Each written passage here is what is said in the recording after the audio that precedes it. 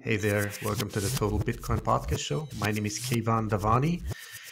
I'm really looking forward to my next special guest, Kiara Bickers, author of Bitcoin Clarity, A Guide to Understanding Bitcoin.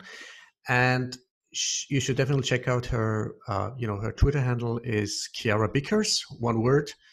And also check out her website, getbitcoinclarity.com. Her story is really fascinating, and that's what I partially want to dive into with her together. Her first Epiphany. She's also like, I like her open-minded and autodidact approach to everything. She's self-admittedly on her website, she's a high school and college dropout. But then, later on, she got interested into, philosophy, Austrian economics, business psychology, and mindset, and read a lot and taught herself like how to code a program, and works at, system administrator at Blockstream. So she's a real fascinating personality. So I think, we should have more bright minds like Kiara Bickers who bring more, new, innovative, fresh perspectives into the Bitcoin space. Especially when it comes, from a truly essence of a female, processing thinking. So that's because I see, with Bitcoin, an evolution also in the social structures, breaking up this, patriarchal, very extremely male-dominated civilization we have. So that's what I want to get her perspective, because otherwise, she's had some really beautiful, she's done some beautiful interviews also with Citizen Bitcoin. Should check it out. So I don't want to repeat a lot of the questions and topics that already been discussed on other podcasts. So so I hope you're going to enjoy this. Without further ado, this is my interview with Kiara Bickers. I'm really looking forward, really excited. And if you have any questions, hit me up.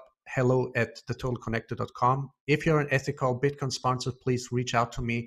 I'm looking out for sponsors so I can deliver more highest quality, face-to-face interviews, going to, different countries, events, conferences, and really deliver high quality interviews, podcast, video interviews. So yeah, that's about it. Thank you so much for support and for listening, and see you soon. Kiara, thank you so much for coming on my show. Hey, thanks for having me. Great. Listen, Kiara, I gotta be honest with you. I haven't had the chance to read your book yet because I was waiting for the printed version on Amazon. But as all the other Bitcoin authors, I'm going to make sure, first of all, that your book is going to be available on the Universal Library of Vienna. So wonderful. Yeah. I won't hold it against you. Yeah. So since you've already had, a wonderful conversation and talk with Brady from Citizen Bitcoin, and I just re-listened to it today for the second time. I'm more in depth because the first one was a little more superficial. It was just great, the talk. So I'm not going to go, since I haven't read your book yet, but I have somehow listened to your motives, intentions, the purpose. Why did you write the book?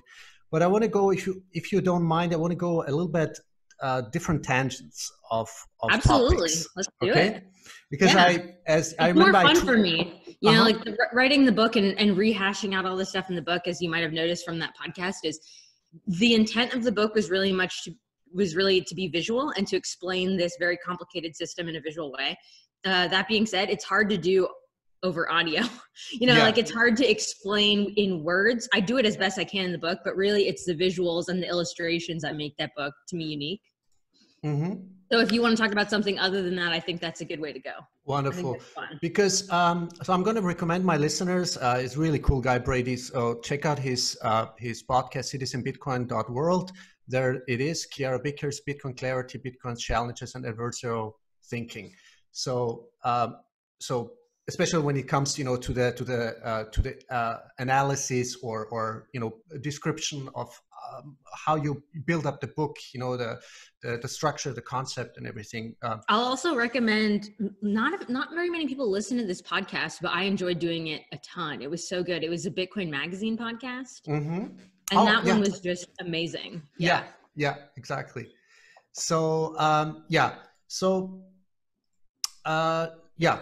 So Kiara, I wanted to talk to you about, because I find your background and your, you know, your whole open-minded approach to everything.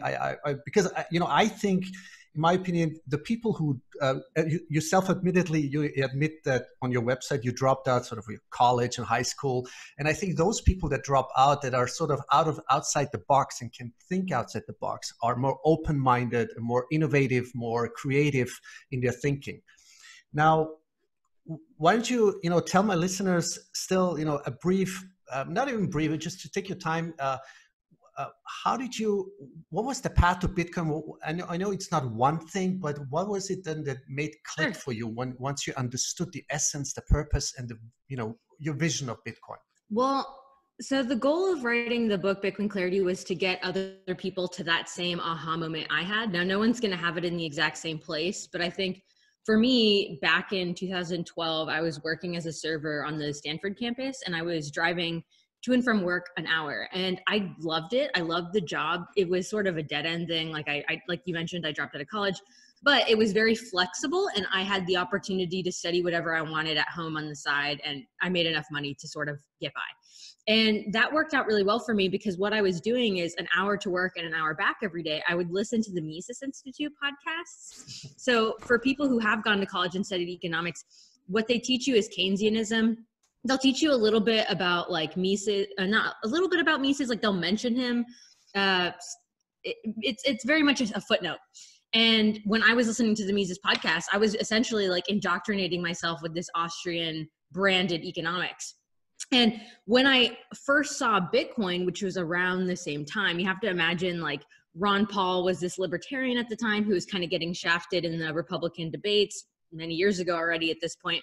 And I was starting to see that there was this counter narrative to the mainstream political doctrine, right? It's like you had the left and the right, and then you had these libertarians that to me had this very interesting agenda, but they were intentionally being censored and all this stuff and deplatformed. And, you know, times have changed quite a bit since then. But when I originally saw the value prop of Bitcoin as being something that was scarce, it took me understanding economics enough to recognize the value of Bitcoin. And then once other people saw the value in Bitcoin, like I saw Bitcoin go from, you know, several dollars to $10, and then from $10 to $1,000. And then it really, I mean, I was just a college student at the time, so I wasn't investing large amounts of money, you know, and I wouldn't have called it investing. I would have called it gambling at the time. I saw it crash during the time of the Silk Road. When the Silk Road got busted, it went from like $1,000 back to 100. And my, you know, then girlfriend at the time was telling me, look, if you care about Bitcoin, like if you want to keep ranting about Bitcoin, that's fine, but you should probably like do something about it at this point. Yeah, it's like, you know, put your money where your mouth is. Yeah.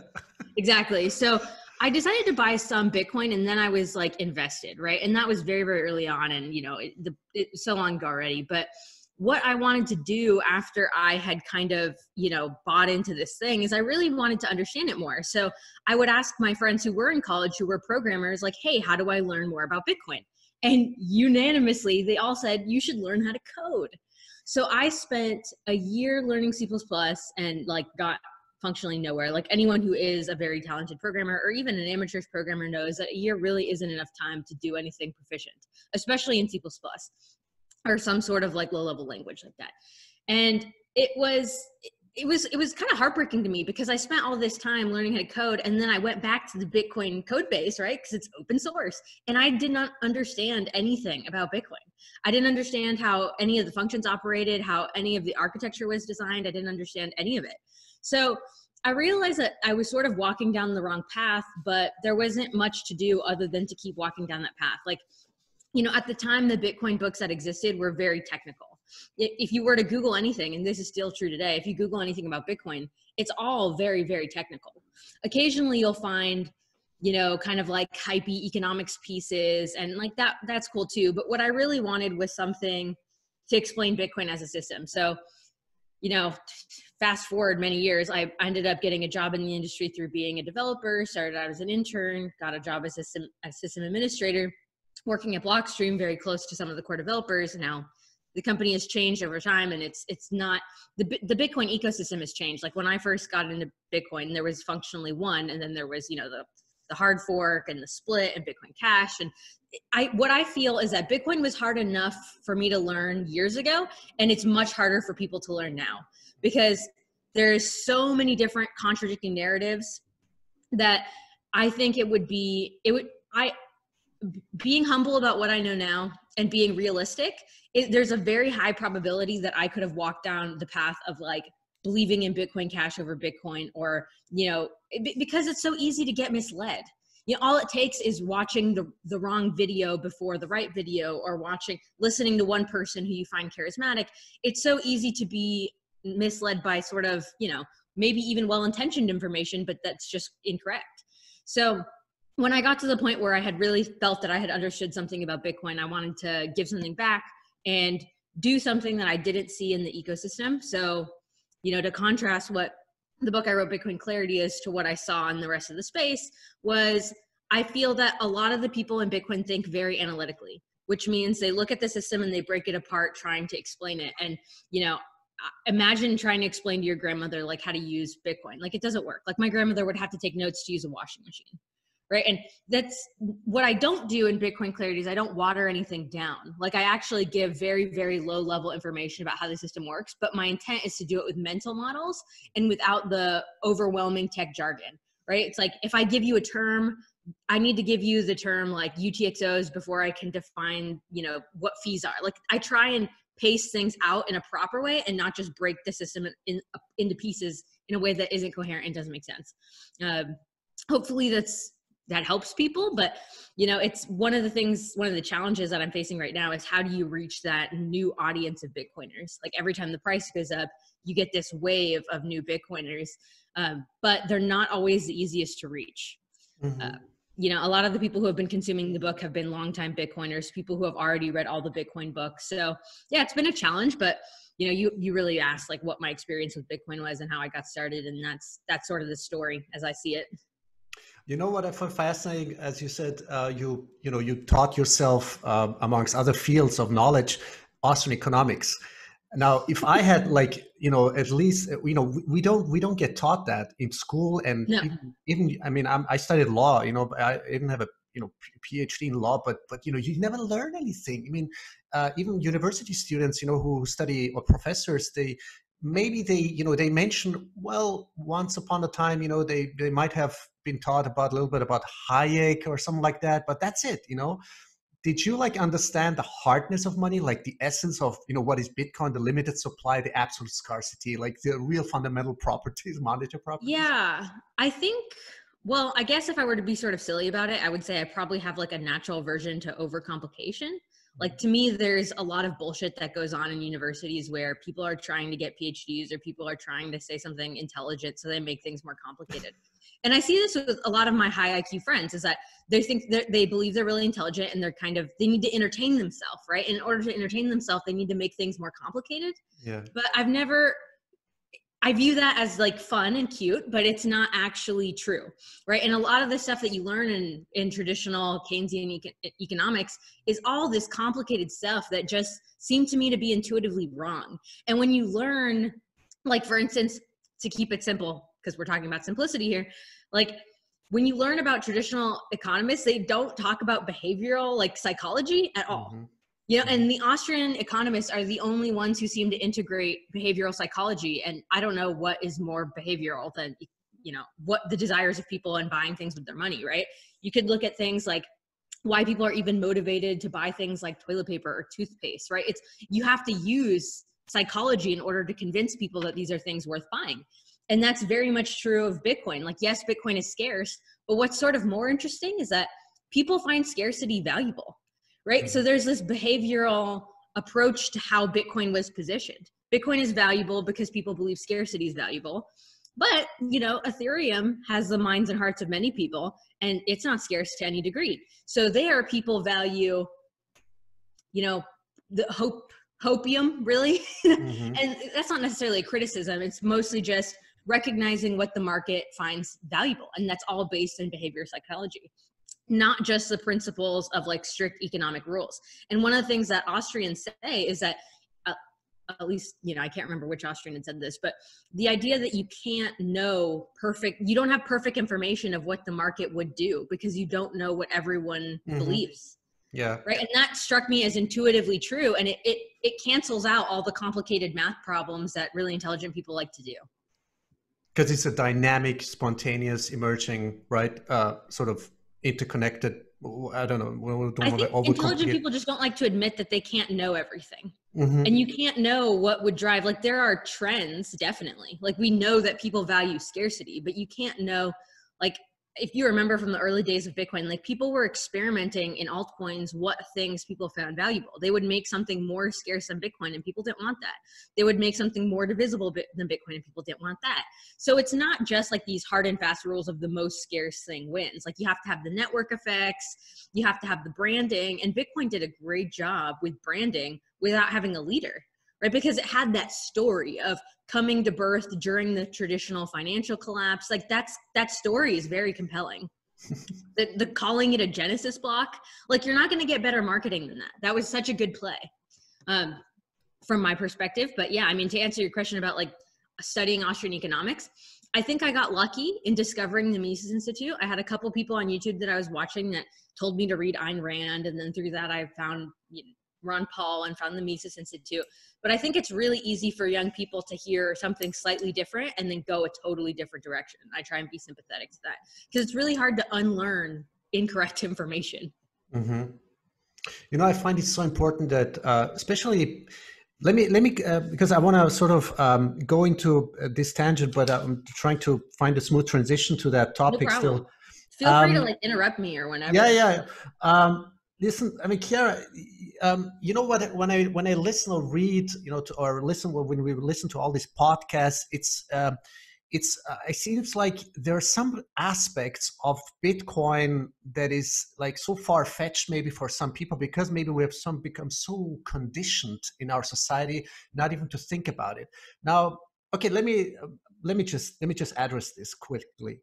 I think it's true, but yeah, and it might sound a little bit kitsch, but our whole society and civilization is so not only centralized but chauvinistically male dominant, and like why don't more female spirits like yourself with different perspectives and approaches come forward? Because there's so many bright minds out there. I just had an interview also with Elizabeth Prefontaine from Canada. She also said something similar, like people like in a financial or whatever capital market industry, they want to make like complexity look smart.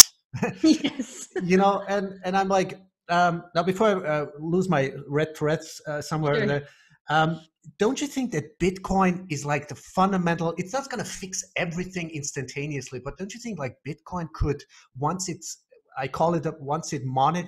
we have the monitor root layering of Bitcoin, it could like loosen up and really deroot this whole male dominant centralized structures.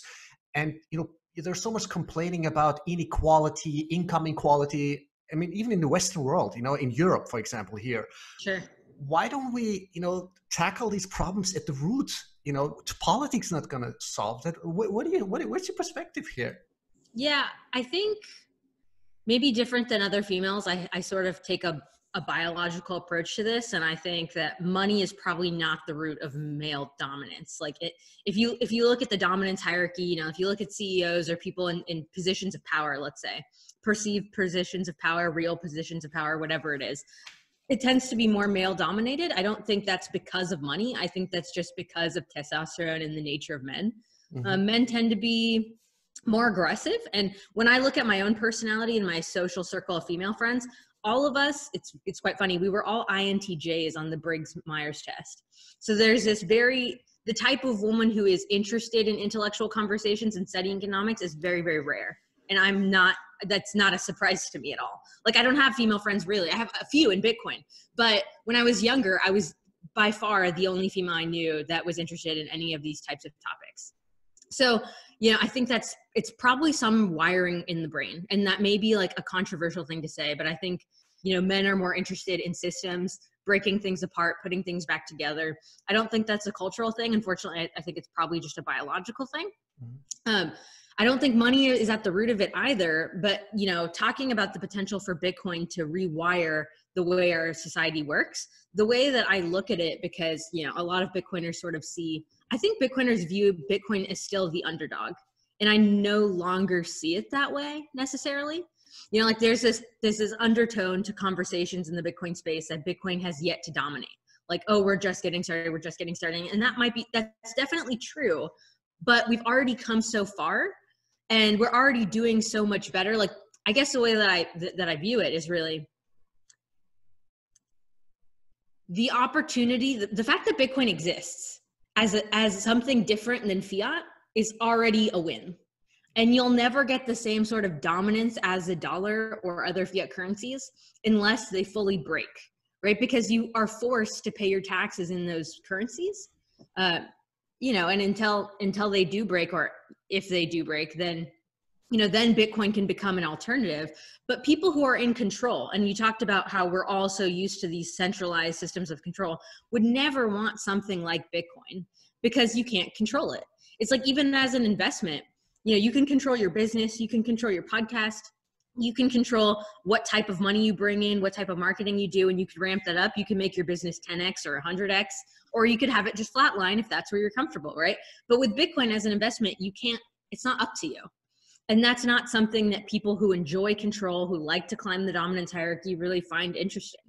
You know, especially people like, if I were to talk to, you know, someone in a very rich position, like someone in a family office or someone managing hedge funds or someone like managing, you know, millions or billions of dollars, these people don't find Bitcoin innately that interesting because it's hard to predict, in that it's not like a company that you have predicted revenue, right? And that's not to say it's not valuable. It definitely is, but it's so not in line with the traditional way of thinking.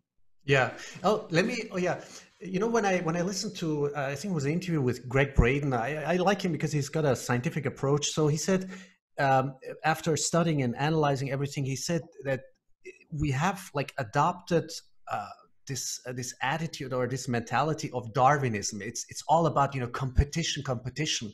And do you think like Bitcoin leads to a new civilization where we have true, cooperation, like real dynamic cooperation? Decentralized cooperation, we want to call it, where, you know, this is, I mean, I have a clear vision. Once Bitcoin really ossifies and, you know, we have monetary root layering, and as I would call it, don't you think, like, you know, not only on a social level, but technological, scientific level, everything is going to really blossom and flourish? And maybe I'm more of a pessimist in this way, and that the way that I view Bitcoin, at least like when I talk about the origins of it, you know, how Bitcoin fit into the niche of what people already wanted. It was during the financial collapse, not just in the US, but all over the world. People were hurting, they were vulnerable, and they wanted something distinctly different. Bitcoin came onto the scene at that time, and for years it was doubted and not believed to be anything worth value. Like, Bitcoin's a scam, Bitcoin's a scam. For years, that's all I heard. All my entire family, all my friend circles were like, why are you wasting your time with this thing, right? There was extreme doubt and skepticism. But still, the story was enough to compel people like me who are thinking libertarian-like. Right now, when I look at the technology, I say the technology has the opportunity to win the hearts and minds of people who already think a certain way. I don't think it has the power to change the way people think. Like, I don't see Bitcoin long term, like over, let's say, decades to come. I think it has to be more than just a technology. Like, I don't think Instagram changed the way people think. I don't think Facebook changed the way people think. I think it just exposed how we would think or how we would act if that technology existed, right? Like, do you Facebook think Bitcoin would create the structures for that, the architecture with that? Often, you know, Andreas Antonopoulos talks about like the foundation, the healthy soil in, you know, in the first place, in order to, you know, to create those new, you know, the second, third layer, whatever, social, educational, production, you know, scientific, technological layers. You know what I'm saying? Like there's got to be some architecture that we are not seeing. Maybe it's so much in plain sight. I think it gives the people who think like us to have something to go to, because before Bitcoin, the only option was gold, right? And like, if you're a libertarian-minded person and you're living in this world of just fiat currency, you had no option. You had nothing to go to. Now, certainly if people are so dissatisfied with fiat, everyone could move to this system. But people in power are never going to just willingly give up that control. Like the Federal Reserve is never going to give up the control to print money. Like that's not happening. They're never going to just like roll over and let China become the new world reserve currency. Like it's not going to happen. What they'll do to put up a fight, I don't know. And so much of Bitcoin's success sort of has to do with the way people in power, you know, decide to run their own currency, because Bitcoin is a competitor to those things.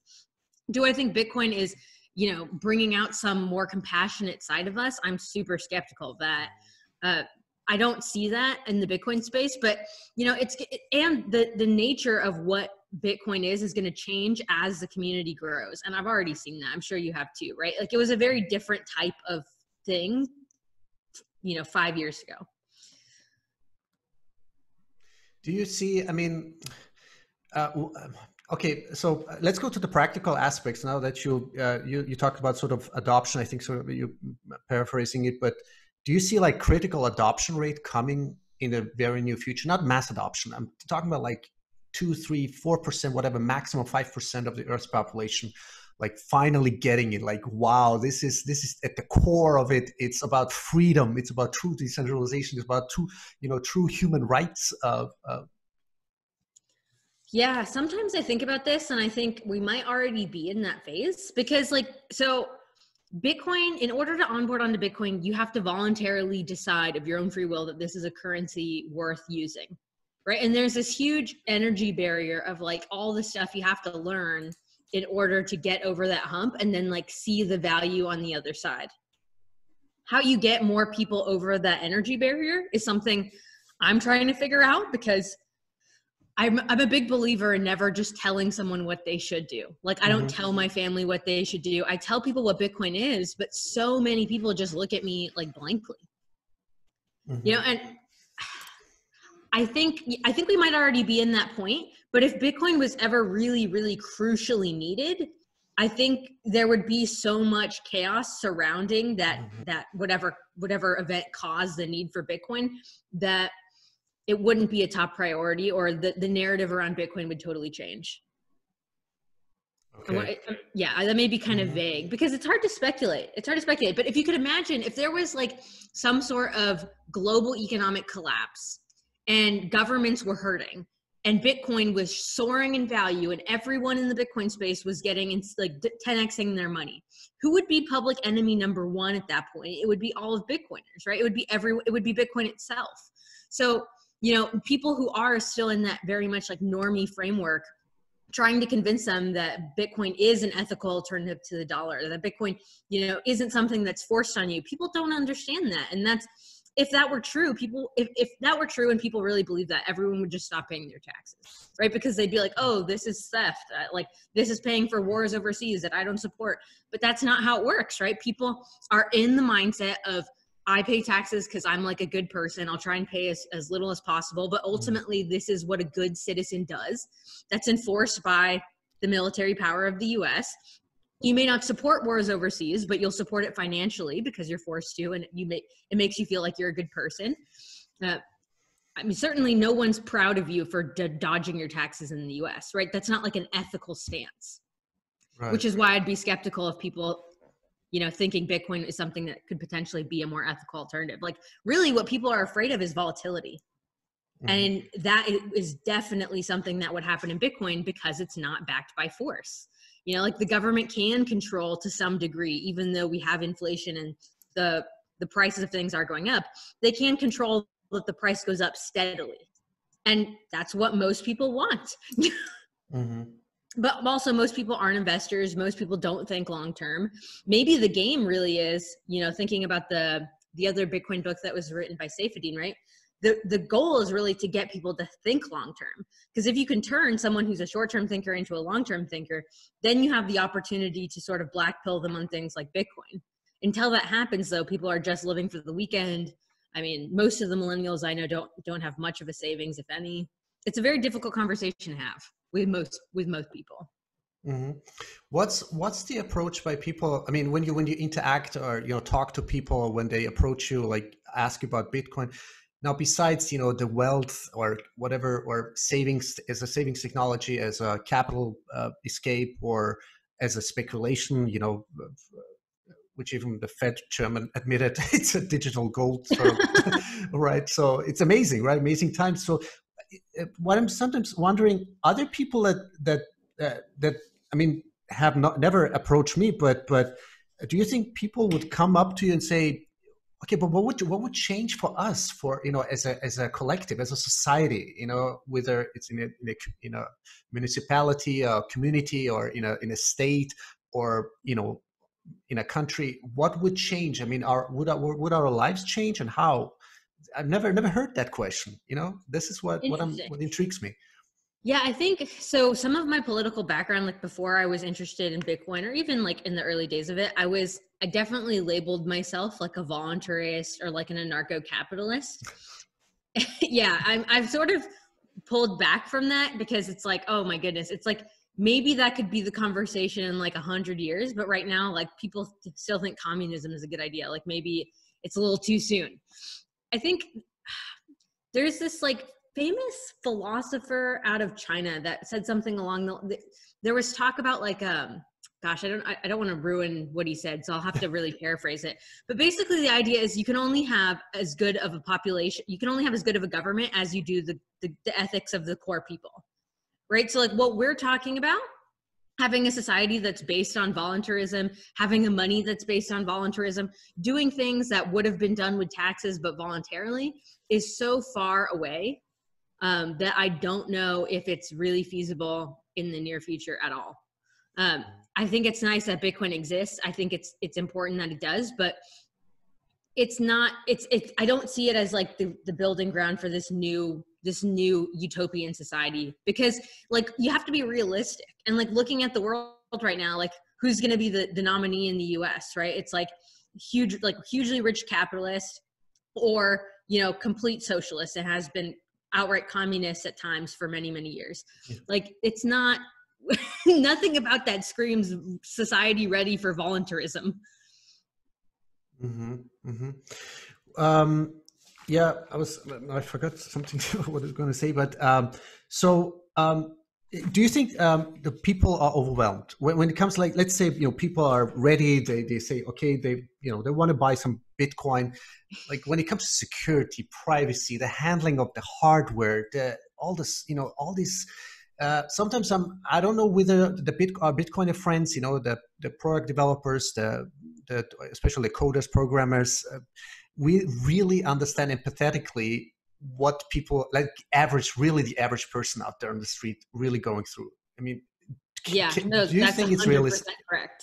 Yeah, it's 100% correct. And like, especially being someone who works in one of the more technical niches of Bitcoin, I'm constantly hearing things like, you're not really using Bitcoin unless you're running a full node, yeah. Or like the future of Bitcoin is using Bitcoins and satellites when, Russia shuts down the internet. And like all those things are great. And I'm pro cypherpunk future 100%. You have to understand though, that it's going to be like a fraction of 1% of people that are going to be doing that type of stuff. And maybe using exchanges and leaving your money on exchange isn't a great practice. I certainly wouldn't recommend it for people who are storing their money long term. But Coinbase has done a lot of good for the Bitcoin ecosystem on onboarding users who have heard about Bitcoin. Like if you recall from my own story, what's the first thing I did before I learned about Bitcoin? Well, I bought some first. And then it took me years to understand Bitcoin, learning how to code, reading every Bitcoin book, getting a job in this space. It probably took me having to write the book in order for me to really feel like I understood some things about it. And I'm sure, there are people who are working on Bitcoin today who are working on their little piece of Bitcoin and don't understand anything behind that. So it's just, yeah, I think we're definitely, you use the word empathetic, and no, like we're not empathetic to anyone who's getting into Bitcoin at all. Hitting people with all these rules about like what you have to do with Bitcoin in order to be secure. Like Bitcoiners have a lot of fear, because that fear is what sort of excites them for the future. It's like, oh my gosh, the economy might collapse, therefore I will do great, right? It's sort of like a prepper mentality, but that's not the normal person. And it's like, maybe we're not trying to reach the normal person. Like maybe that's totally fine. I know that a lot of the belief in the Bitcoin space, like, with Bitcoin Twitter and whatnot, is you have to be as over the top as possible for normies to sort of get it. And maybe that's true. But to me, it's like that also is part of what makes Bitcoin look sort of scammy, is like all these people who all they talk about is Bitcoin 24/7 for years, and they're like to the moon. It attracts a certain type of person. It doesn't attract a cautious, reasonable type of person. It attracts a type of person who wants to get rich quick, not really thinking long term. Or it attracts the analytically minded person who's willing to spend 2-3 years to learn about something and then understand why people believe in it so strongly. Right. But it doesn't attract women, because women want safety, security, like stability. And men are willing to take risk, right? So you have all this like young men interested in Bitcoin because that's the mentality of the Bitcoin ecosystem. It's like fast, it's risky, it's energetic, and there's nothing really stable about it. Mm-hmm. But on a positive note, I mean, I hear, also from my girlfriend's brother and other people are like, wow, like new people coming into the space, totally like total noobs. Yeah. And they're asking like, hey, maybe I should buy some Bitcoin. I'm like, wow, what happened in the meantime? It's really weird. So something is happening, and it's independently, whether they're male, female, whatever class or social. Well, it was the best performing asset, and that's not something that people can easily ignore. Exactly. Yeah. Right. And we talk about, at least I talk about Bitcoin in the very technical sense about like what Bitcoin is, how it's potentially this like more ethical form of money, how it's a hedge against the dollar, how you can use it peer to peer. And there's all these cool properties of the system that people like you and I would nerd out on. But that's not what the average person hears. And maybe that's okay, right? Maybe it's okay because they hear, oh, this was the best performing asset. That's weird, right? And they buy some, and then they are encouraged to learn more about it. And then they're, red pilled or black pilled through that action. I'm definitely in support of that. But I try and stay positive, but I've heard so many crazy things. I've heard people like sold their house to buy Bitcoin. Yeah. That's a no-go. Like, I mean, that's just crazy. It's just irresponsible. I mean, yeah. Yeah, it's just crazy. And you just have to think like, okay, there's the bell curve, and there's a whole bunch of people who are in the Bitcoin space or in any space that involves money, and they're just going to do irresponsible things. And that's just part of it. Yeah. Right. And all we can really do is say the narrative of like what's interesting about Bitcoin, what are the properties of the system, like why is it interesting, censorship resistance, and hope that sort of message can propagate out. Right. I mean, to put a little bit of relativity into my previously negative sounding statements, I mean, there are some really, I'm a huge fan of Casa, of Blockstream with their Blockstream green wallet. I mean, it's really, it's a no-brainer. I mean, if people already know how to deal with internet, with apps. And so I guess the transition is not that hard, but if we could just make it a little bit more smooth, a little bit more user-friendly, user experience, user interface, better improve it. So yeah. Do you see that coming in the next few years? Like, I mean, I don't know, but what I'm trying to do personally is like, what I think I'm going to do is I'm probably going to start a podcast too. And instead of interviewing people in the Bitcoin space, what I want to do is interview outsiders on their area of expertise and then sort of pitch them on Bitcoin. Yeah. Right. So and you also have your YouTube video. I subscribed, by the way, just recently to you. I was just listening to your why I wrote Bitcoin Clarity. It was a pretty cool video. So in the last 20 minutes we have, I want to let you talk. When you fuse your comprehension, your knowledge with your heart and your soul, what is the message you really want to get over to all the people out there? Gosh, that's a great question. Bitcoin clarity, like the clarifies. I mean, for Bitcoiners, what's at the forefront of my mind for Bitcoiners is to have empathy for new users. And when it comes to Bitcoiners trying to figure out what to do in the space, I think for me, I talk about this a little bit in the book, but I tried to figure out like, what could I do to add value to the space? And I think that's a challenging question for a lot of people because okay, there are already hardware wallets. There are already like everything you could think of. There's already some version of that, but I think it's a snowball effect, right? And we're a very passionate group of people, like as a community, and it's definitely a community. Like people really want to contribute, and it's not always easy. Like you don't have to work at a Bitcoin company to contribute. Putting out great quality content and educating new users is what I'm most passionate about right now. I recognize that a lot of people don't read books. Americans only read on average one book a year, or the average American only reads one book a year. So I'm taking the book, which is primarily based in illustrations, and I had, you know, some guy who I could barely communicate with in Russia translate everything into animations, and then I'm going to launch a whole bunch of videos that go with that. Cool. And hopefully that'll, you know, add a little bit to the conversation and make it a little bit easier for some people to understand, you know, basic things like UTXOs or fees or something like that, mining, explaining everything in what I view as a simpler way. You know, sometimes it takes 20 different people to explain the thing, and we're all going to reach different portions of the audience. Some people will understand my explanations. Some people will understand, you know, a more economic explanation. And like, I'm really making it my mission in 2020 and the next couple of years is to reach as far out of the Bitcoin existing ecosystem as possible. It can be very easy to want recognition of your existing tribe, because let's say you're on Bitcoin Twitter or something like that, right? If you post something that you know Bitcoiners are going to like, and you know that's your audience, everyone is going to retweet that, and you get this immediate validation. It's very easy to, I don't want to say pander, but to sort of to signal to your existing tribe. It's much harder to go out and reach new people and convert, but that's what grows your existing base. And I think that's what we should probably turn our focus to. You know, like I'm not a developer building Lightning, and those guys kind of got it covered. I'm not a developer working on Bitcoin, but they kind of got it covered. Like you got to figure out what you can contribute to and double down on that. So that's my mission for the year. Cool. Where do you see us in, where do you see our community, where do you see, you know, this whole planet, I mean, in 10 years, in 10, 15 years to come?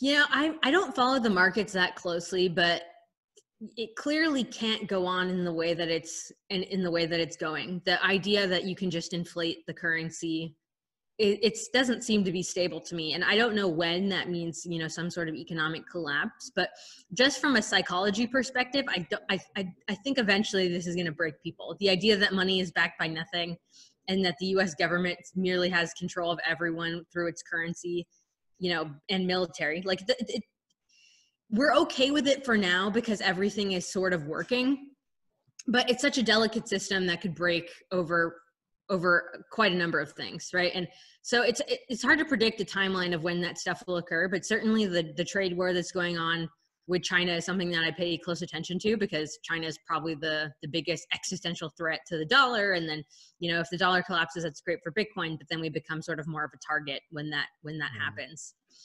I think Bitcoiners can definitely handle it. I'm sure, you know, everyone will be on Twitter defending Bitcoin immediately. But, you know, where do I see people going in the next 10 years?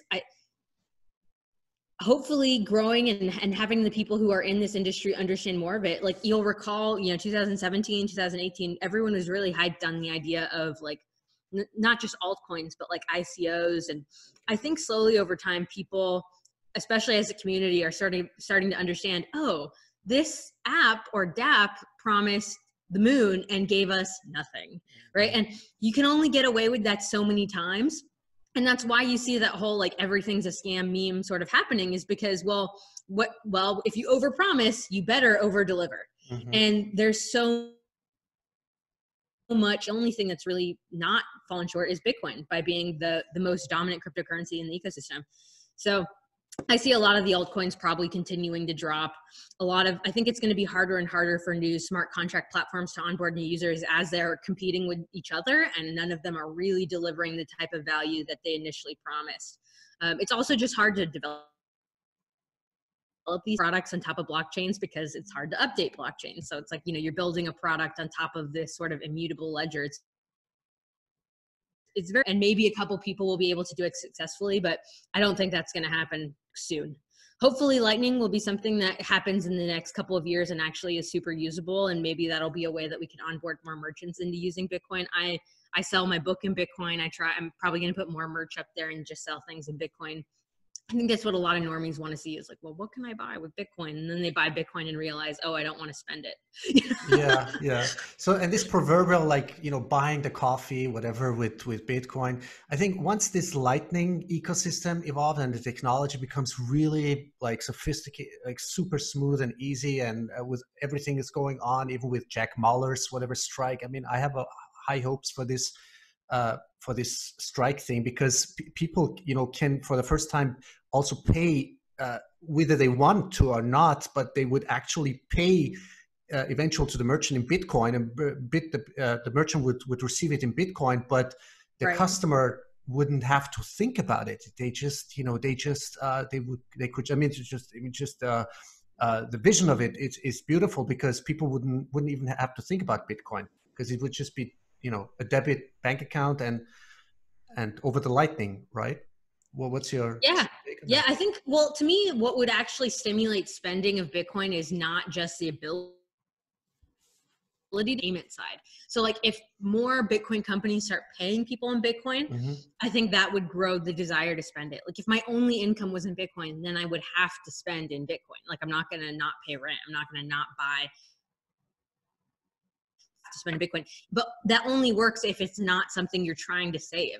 Most people are buying Bitcoin trying to save it, or trying to, make money off the volatility of it. So they're only buying it to resell, not buying. So maybe that's the really game-changing thing in the ecosystem is, long-time Bitcoiners hold enough Bitcoin to the point where they want to start spending it, reinvesting some of it. It's hard to say, but I'm definitely, no matter what direction or what vision you have of the future of Bitcoin, like the fact that there are more people in the ecosystem and all of them are dying to contribute in some way is super promising to me. Very exciting. And exciting. Right. It's actually really fun to be in Bitcoin right now. Fantastic. So, Kiara, do you want to give my listeners any other information besides your Twitter handle, your website, getbitcoinclarity.com? I'm going to put those in the show notes, but any other resources you want to direct? Yeah, put it in the show notes. And then I'm going to be releasing the book on Amazon. I'm really hoping to kind of give it a big push when it launches. So I'll probably bring the price down for the launch on Amazon. It'll be more than just the ebook. I'll do the paperback and all that stuff. And I think maybe in the future I'll write another book called Crypto Chaos and document the history of all the different altcoins that were tried and failed. But yeah, no, it was really fun talking to you. I enjoyed doing your podcast. So thanks for having me. Thanks so much, Kiara. All right. Talk to you later. Have a good day. Bye-bye.